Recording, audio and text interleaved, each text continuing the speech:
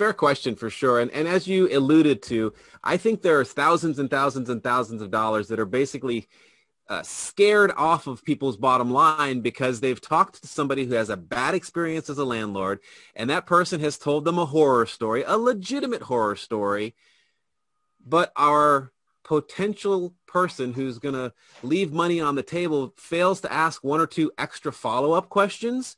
And those extra follow-up questions would really shed a lot of light on the process that the negative person had. And if you just ask this one or two extra questions, you'll go, aha, well, you did that the wrong way. And so my one question that I would have any would-be landlord ask, anybody who's kind of poo-pooing or pushing down on the idea of being a landlord, is they're going to tell you a horror story, and they're going to tell you a bad story about bad tenants, very, very likely. And you're going to sit there and go, yeah, that sounds pretty awful. And what I would do is respectfully listen to them, and as soon as they're quiet, I would just very politely ask, gosh, that sounds terrible. How did you find your tenants? It's that easy. And then just be quiet.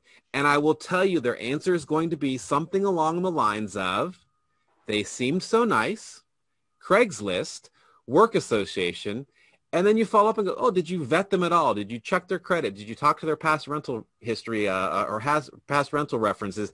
Did you do anything to look at their background? 9 times out of 10, a landlord who had a horrible experience with tenants did almost no background check on those tenants and just gave them the keys to one of the most valuable assets. So I would encourage any first-time landlord or anybody who's considering maybe getting back into the game to ask those couple questions as they're beginning to get an idea of whether it's a good idea for them to get back into landlording or to start the landlording process.